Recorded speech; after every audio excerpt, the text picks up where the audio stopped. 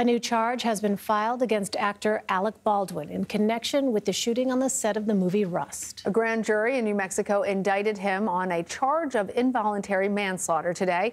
This is related to the deadly shooting of cinematographer Halyna Hutchins more than 2 years ago. New Mexico's prosecutors dropped those initial charges against the actor last April, saying they had new evidence and needed more time to investigate. Baldwin's lawyers released a statement saying simply, quote, "We look forward to our day in court." Let's get right to Jessica Levinson for analysis. She is a CBS News legal contributor and a professor at Loyola Law School. Jessica, thanks for being with us. So what does this indictment tell you about this case?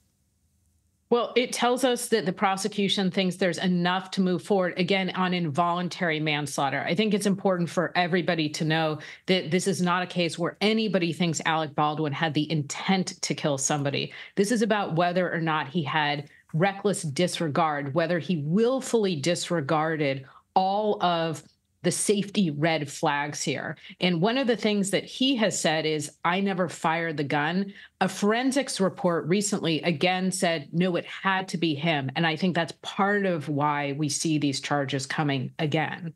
Well, I think a lot of people are going to be surprised to hear that we are back in this place, because I remember when the prosecutors decided that they were going to drop the charges, Baldwin and their team sort of seemed like they thought that this was over for them. Why are we seeing these new charges now, nearly a year later?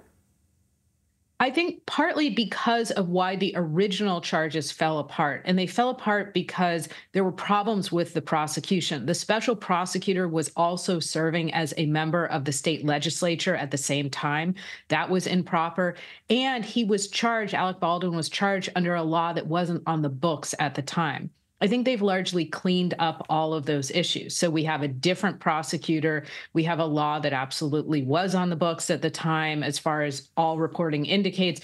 And we have that additional evidence of the forensics report saying he was, in fact, the one to fire the gun, and that it was fired. It didn't just accidentally discharge. So I think it was those three things together that mean we're talking about this case again. Jessica, what is at stake for Alec Baldwin in this case?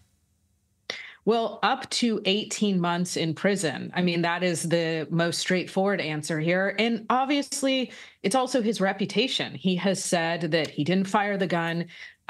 He has said that it's been hard for him to get work. So it's his legacy, it's his reputation, but in a very concrete way, it's also potentially his freedom.